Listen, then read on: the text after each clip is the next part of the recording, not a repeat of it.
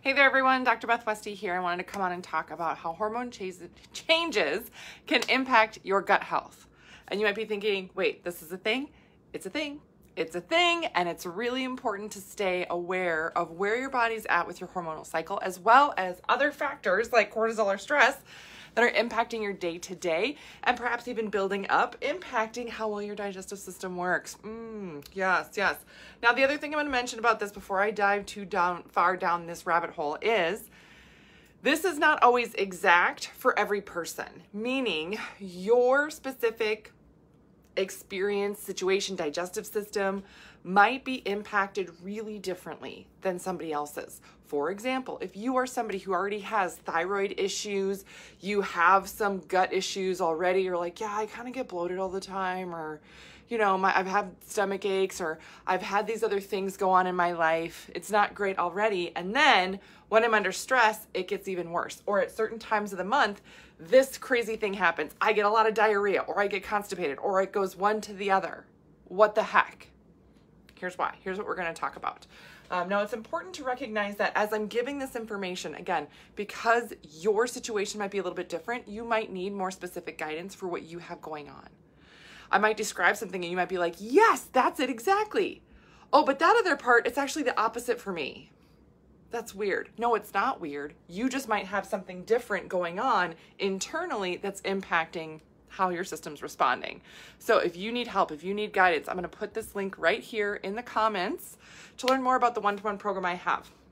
The benefit of this is that we do a Dutch test, testing your hormones. This is a dried urine test for comprehensive hormones. This checks where your hormone levels are at, estrogens, progesterones, androgens, so your testosterones, cortisols, your stress, your adrenals, all of it, nutrient levels. Very thorough and in-depth, very thorough and in-depth. And we also do a GI mapping, letting me know exactly what your system's doing as well internally. So we can target all the right things. Super fun, super fun. So quick rundown before I start jumping into this fun stuff here. And this is your hormonal cycle. Day 1 is the first day of your period. Day 14 is about when you would ovulate. Day 28 is the end. Now, if you have had a different cycle recently for whatever reason, this will impact how well your gut works too. Or doesn't work, I should say. I know. But this is average. Right now, if you're thinking, I don't have a cycle anymore, or I'm on the pill, or I'm in menopause or something, how do I know where I'm at? Remember that you still have these hormones present in your body, and that especially when you go through a whole life hormone change, your entire system functions differently. Right? Being on a birth control, having hormone replacement of some kind, or being in menopause means that your system's going to slow down in general. What? Slow down all over the place? Yeah. No, I know. It's so great. It's so great, right? It's so great. No, it's not great. I know it's not great. But that's the reality of it. Now, if you do have a regular cycle, right? Estrogen is dominant in the first couple of weeks, and progesterone is dominant in the second couple of weeks. Your digestive system will naturally slow down a little bit more when it's in the progesterone phase. That's normal. So if you're feeling like, gosh, I get more and more bloated, or it's harder for me to go to the bathroom, or something's going on here, yes.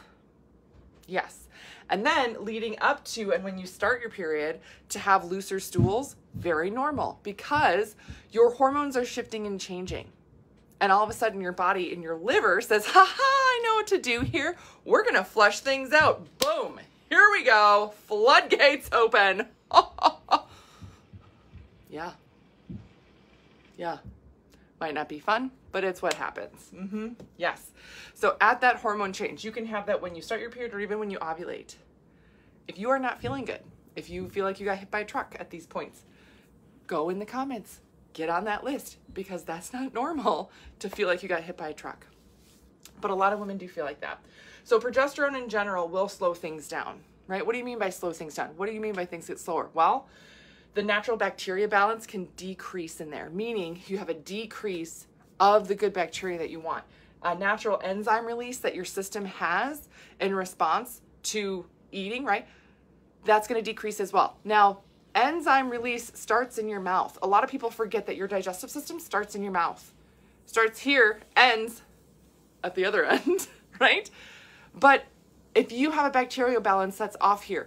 So this means that if you're craving different things, eating different things, things taste different to you at different times of the month, you're not crazy It has to do with all the digestive system and everything else. Fun, right? Fun. But the enzyme release can be different in your mouth and all the way through your digestive system, meaning it's harder to break down the food that you eat. Yeah.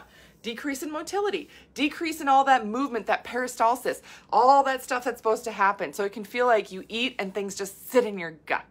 Yeah. Decrease in blood flow overall to your organs, right? To your intestines and stuff like that.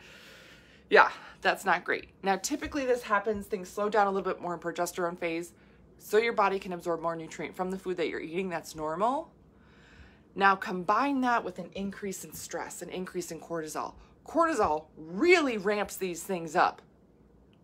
That's not what we want. That's not what we want. No. Cortisol is going to shut down motility a ton, blood flow a ton. That's awful. It decreases the good bacteria as well as increasing the bad bacteria. And it also messes up how well your body can release natural enzymes. This throws off your natural digestive system a ton.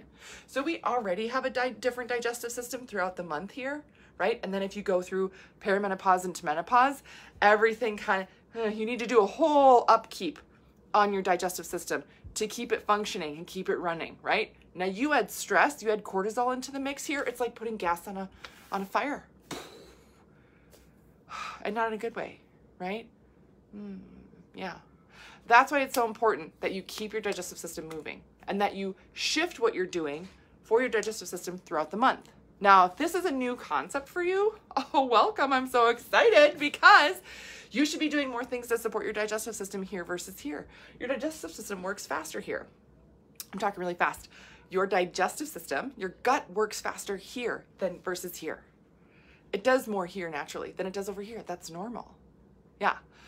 And if you're feeling that that's not true or you're still having a hard time all month long, again, go in the comments, get on that list, learn how to get a custom protocol for you because this is what your system is going to need.